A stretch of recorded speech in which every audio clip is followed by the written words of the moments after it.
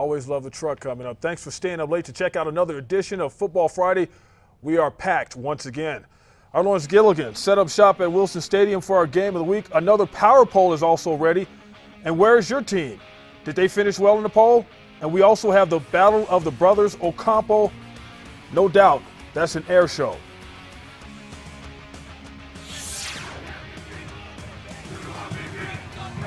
The Atrisco Heritage Jaguars trying to get their first District 5A victory against Rio Grande, the Ravens, and quote the Ravens got Jaguar on the menu because in the first quarter, Rio Grande's punt doesn't go well, bounces bad, and then Reese Alvarez there to pick it up, and Alvarez gets a block here and there, turns it upfield, one man to beat, touchdown, 8-0 after a successful two-point conversion into the end zone.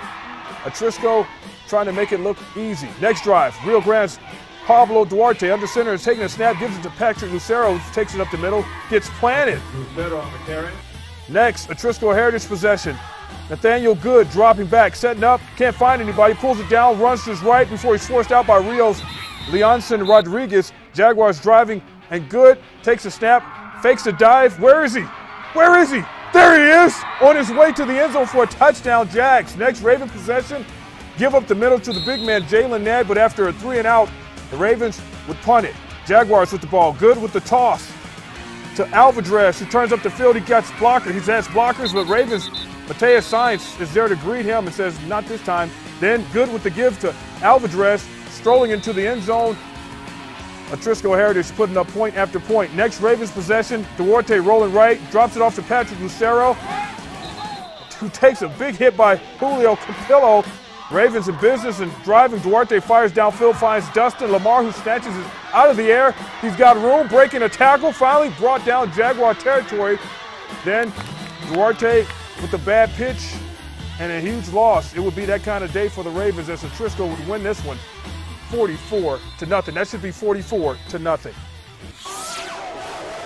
Only two teams operating in District 3-5A tonight. Gadsden at Oñate. They're all running out on the field, and Coach Ray Jarella looking happy because his team going to do something early. He's liking what he sees, especially when his team gets the ball and it's not the offensive side, it's the defensive side. Curtis Hines back to pass for Oñate.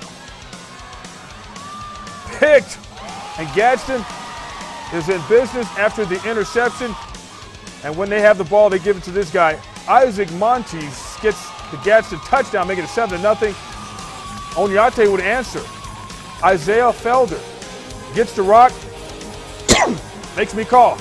Doesn't work for the score. Oñate sidelines, smiling. And then Aaron Gomez going back to pass for Gadsden. Marshall McCorkle, I'll take that. The pick for the other team. Oñate doesn't manage to do anything with that afterwards, though. Gadsden back with the ball. Gomez to Joaquin Barrios, sets up a touchdown. It would be Isaac Montes with the hard-fought touchdown. Gadsden wins it 31-24. Our game of the week is settled between Cavemen and Bears. Sounds like a script from a wilderness movie. That's why we sent Lawrence Gilligan.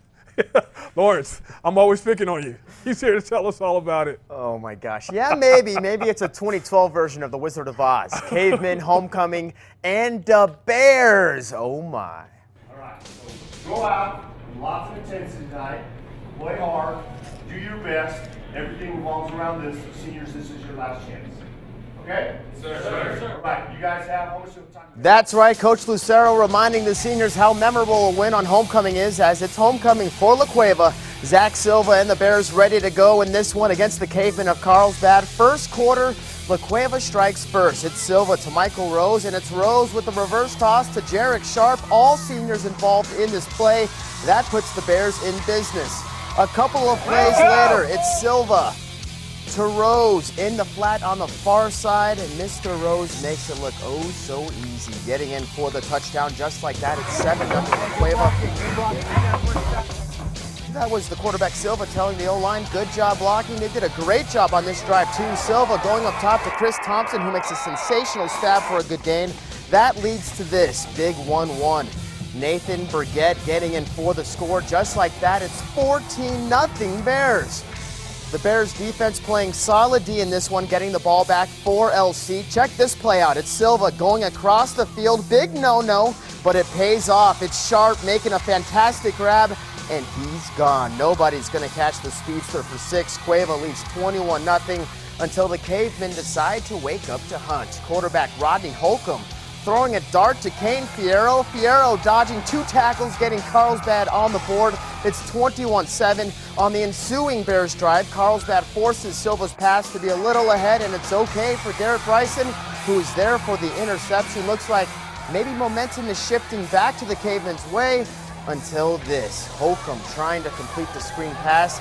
Instead, it's going the other way for 6. Marcial Garcia is there with the early Christmas present. La Cueva wins their homecoming, beating Carlsbad 41-21. You know, we throw the interception, and they're in good field position. They're getting in the green zone, and we pick it off and maintain that 21-point lead. So it was a huge play for us. Yeah, team has a pretty good lead, but how have those penalties hurt?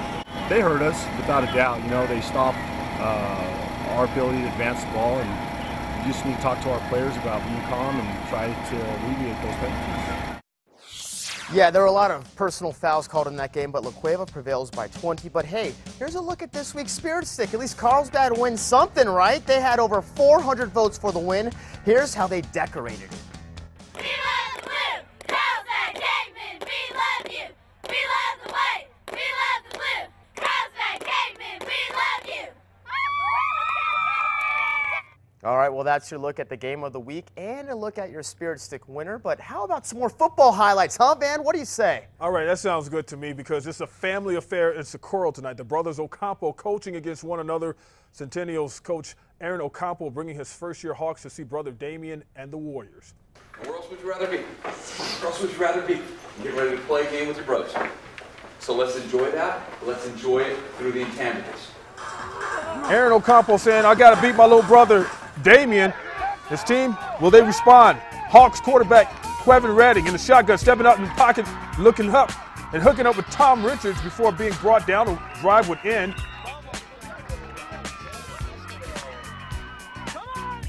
Then the Warriors decide they want to score. Damien Ocampo looking on. Tyler Crispin rolling out, throwing on the run. Adam Paz bringing the ball in. He would be caught. No. 6-0 Socorro. Fans liking that big time. Second quarter, Hawks third down in the red zone. Redding drops back throwing to the coverage, and Jonah Eagles is there to haul it in. 7-6 Hawks, and this game was close, but his big brother prevailing, winning it, and Centennial gets the victory 28-21. Timeout is called. More Football Friday is on the way. The Belen Eagles and Gallup Bengals tangle in Valencia County. In fact, we stay in V County, where they have 3 teams with a shot at winning district. We'll sort it all out when we come back. First, check out our cheerleaders of the week.